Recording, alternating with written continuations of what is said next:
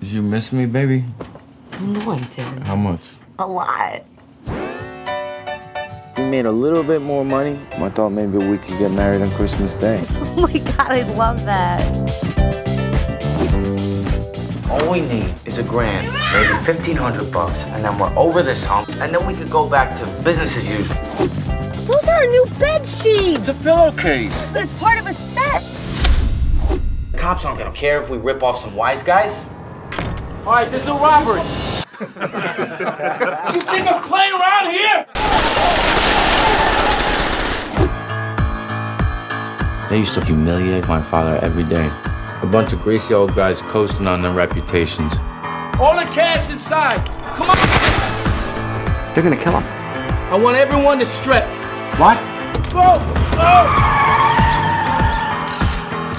30 years I've been doing this. I'm looking at the picture and I don't believe it. They got something that's gonna help us take down Big Al and put the final nail in the coffin of the whole mob. What'd I get? A list. It's your family tree. This is the entire Bonanno family.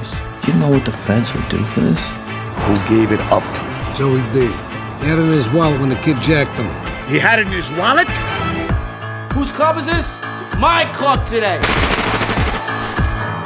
What's Tommy like? Oh, super handsome. He's just like a genius. A little bit more exposed than you should be. I think you guys gotta get out of the country. Unity is the only solution in times of crisis. No one's getting hurt. Was it really a crime? You get me that list at all costs! I wrote this because of you. You gotta do something for these kids. Get out there and bring them in! They're done! In the history of crime, few have been so foolhardy as this striking young woman and her Uzi-waving partner.